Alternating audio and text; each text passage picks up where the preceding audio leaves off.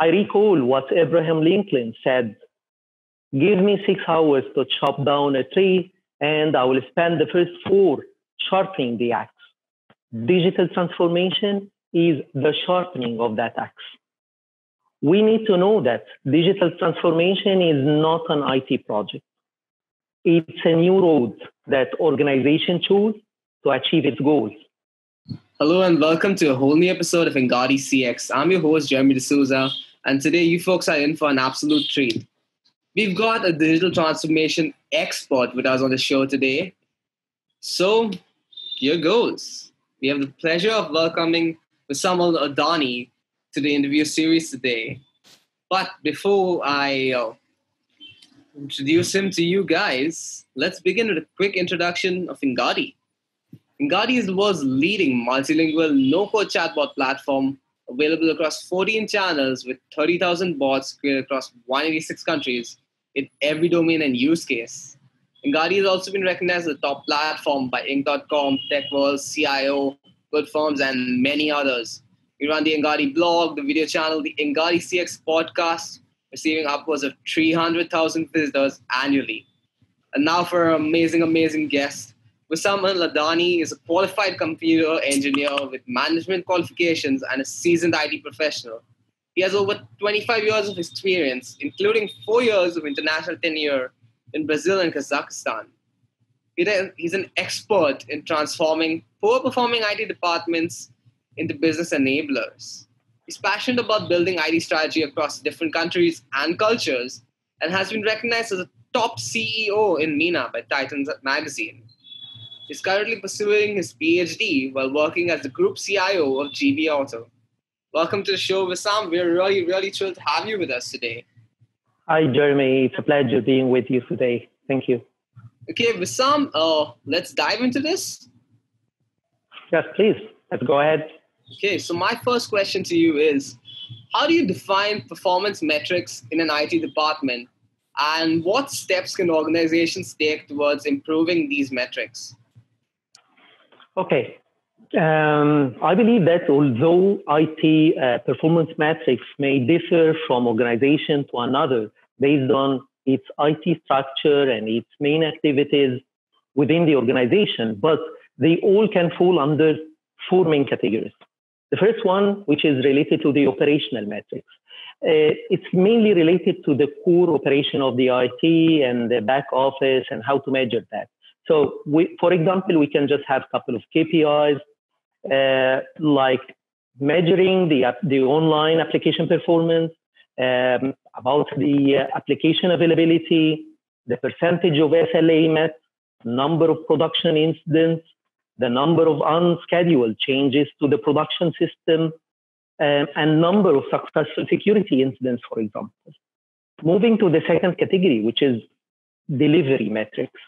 It focuses mainly on the delivery from the IT side to the customer or the employees of the organization. So one of its major KPIs that needs to be measured, the level of satisfaction, the project satisfaction, as well as the project delivery. So it measures the percentage of project delivered on time.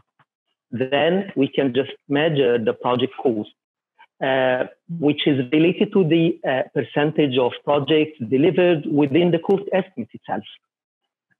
Another important KPI that can be measured is the defect containment, which is related to the percentage of defects contained in the test environment itself before going to the production environment.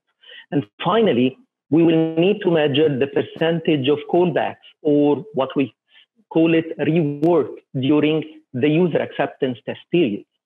The third category to measure the performance of the IT, it's related to the organizational matrix.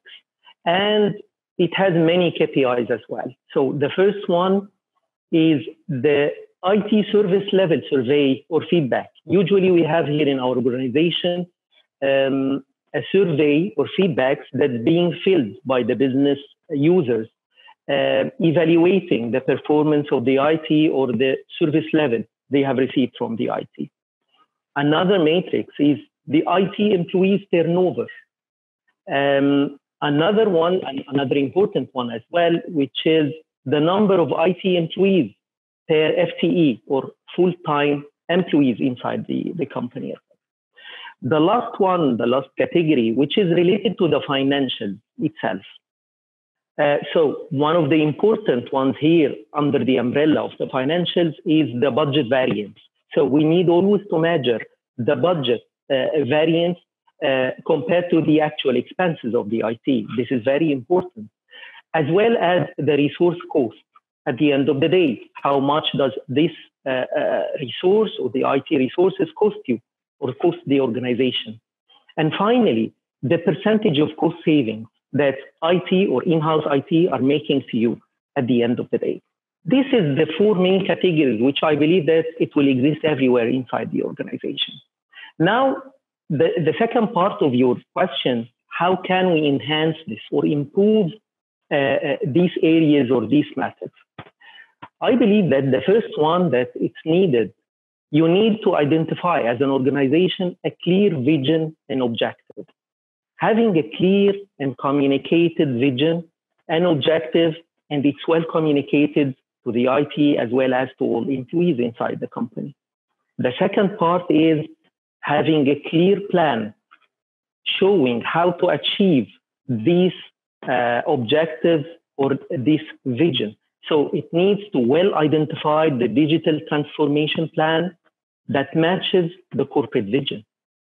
Third point is the people themselves. So you need to provide the right IT caliber and provide a continuous development program for this caliber. The second point related to providing the required level of coaching, support, and accountability. And finally, after having the plan, the vision, the people, and coaching, you need to have a well-established rewarding model to reward this manpower or the IT once they achieve their goals. Absolutely. That was really interesting, Wissam.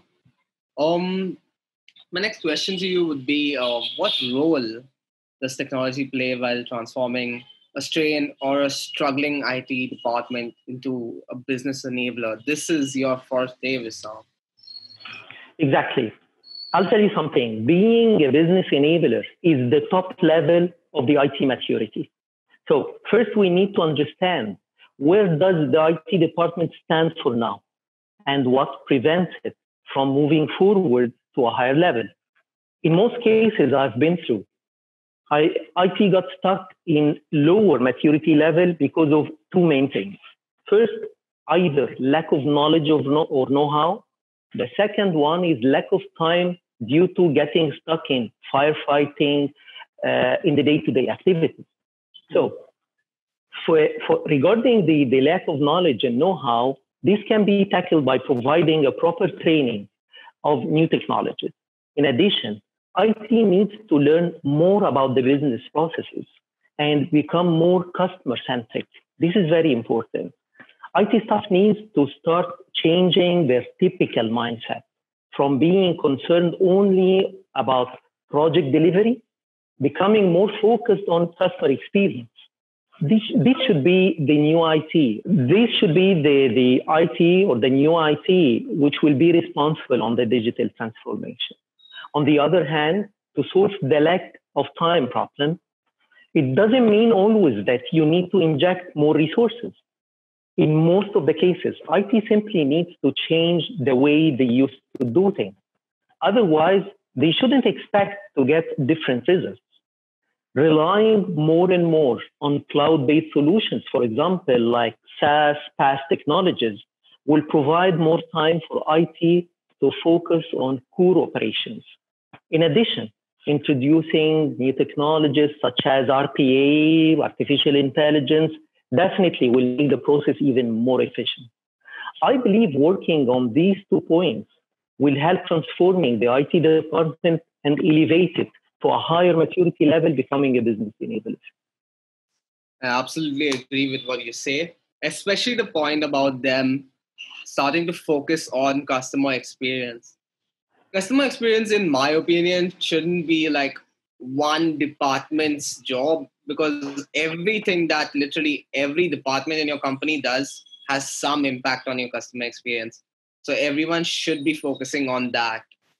Completely agree with what you say, Wissam. Wissam, my next question to you is also along the lines of customer experience. How has customer experience been impacted with the introduction of new IT technologies and solutions? Okay, this is a really interesting one.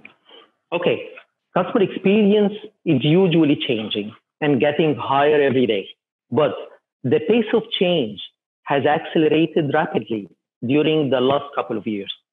Many reasons caused this rapid change.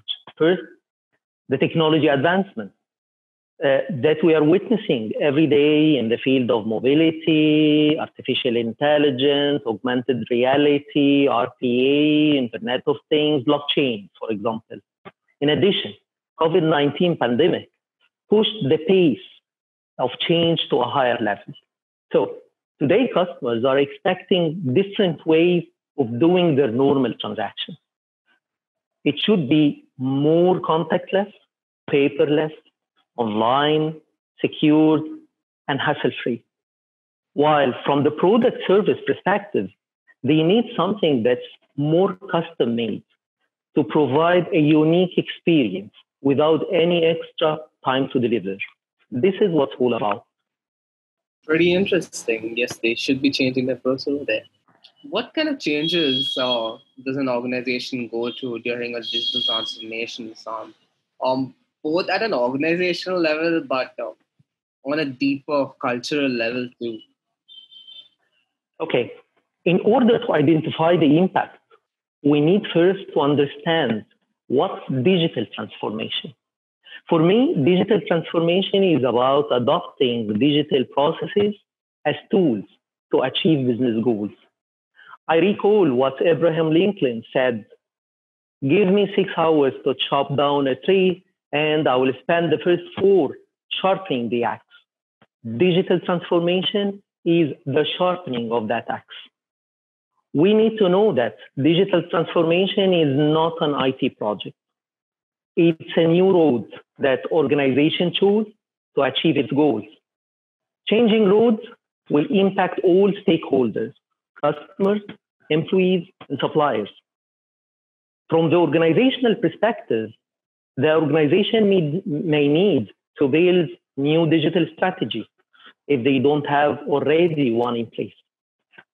Business processes, you may need to do re-engineering for the current business processes. Finally, creating new set of business KPIs. It will be mandatory to have a new set of KPIs that cope with the new change that you made. From the cultural perspective, digital transformation will create and eliminate jobs. This may impact the culture, creating more resistance and fear of change. So we need to handle this and be prepared for that. On the other hand, as digital transformation tends to make organizations more resilient and flexible, the internal culture should be ready to cope with this change. So a proper training is needed to be conducted to change the cultural mindset, to let human resources focus on futuristic goals, while the digital tools take care of the present. One last change, and probably the most important one in my view, which is the paradigm shift. Digital transformation will create new opportunities. Automatically, a different culture and new vision will follow. What you couldn't achieve at first is now the new standard. As we say, sky's the limit. With a paradigm shift that pushes boundaries and expectations of what business is capable of, we will see some new genius innovation and new opportunities that will change the future completely. This is how I see it. Absolutely. And some, in my opinion, one way of in which a company could manage this entire culture shift. So let me know if you agree with this. I think they should be telling the employees how these new technologies will actually allow them to focus on higher level things rather than the monotonous routine things which they've been doing, which is ruining their entire work life over there. Exactly. This is very important. Mhm. Okay, how important has it become for organizations to implement and adopt the latest technologies? And how will it help in improving the overall effectiveness and efficiency of the organization? Okay. Technology is the key for any digital transformation. There is no doubt about that. But we need to understand that digital transformation is not about adopting the latest technologies only. It's about selecting the proper technologies to achieve organizational goals with the highest ROI. And this is exactly the role of the CIO or the head of technology inside the organization. So we need to know that latest technologies are already designed taking into consideration the best practice and the experiences of the organizations who went through their digital transformation journey. So, given the fact that digital transformation goals is all about changing the organization to be more resilient, flexible, effective, and cost efficient, making the right selection of the use technologies during the digital transformation journey is almost half the way toward achieving this goal. Absolutely. It's not just about chasing new, shiny little technology out there. Some, I'm sure the audience wants this from you. Could you share some extra thoughts? Anything from the best CIO in MENA that would help the audience? There is another thing that I would like to share with everyone, and I need to highlight that I see that it's important for organizations to know that digital transformation is not anymore an option or luxury. It's the only way for organizations to survive, especially after COVID-19 pandemic. Deciding to go for your digital transformation journey is not enough. It's all about when will you start and the time to finish. Because I believe that digital transformation will be the only way for organizations to secure their market position for the future. Absolutely. You need to get on to digital transformation if you want to stick around in the future and not go the way of Blockbuster, right? Exactly. There you have it, folks. You have it from the best CIO in MENA. You have it from Wissam Al Adany. Wissam, we were really, really excited to have you on the show, and your insights were absolutely brilliant. I'm sure everyone's going to get some amazing value out of this. Where can they reach you, Wissam? Okay, definitely I'm available through my LinkedIn account. They can reach me over the email, and I will be happy even to help anyone if they need assistance, they need to know how to move forward in the digital transformation for their organization, and I will be happy to provide this support. Okay, that sounds amazing. Guys, reach out to Wissam. He is more than ready to help you out. Don't feel shy. Engati CX will be back with a new episode and a new expert really soon. So stay tuned, guys. We'll see you around in the next one.